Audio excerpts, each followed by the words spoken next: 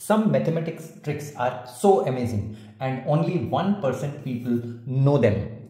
Let's find the LCM of three different numbers. Suppose the numbers are big two-digit numbers like 31, 60 and 75. So most of the students will be doing the traditional way of taking 2 or 5 as the first prime factor and then making the factors.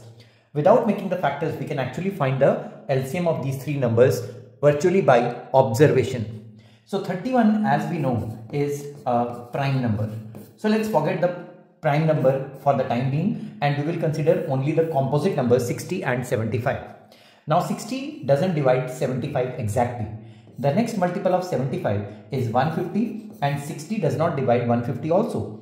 The next multiple of 75 is 225. So we have the next multiple which is 300. So now you can see 60 divides 300 exactly.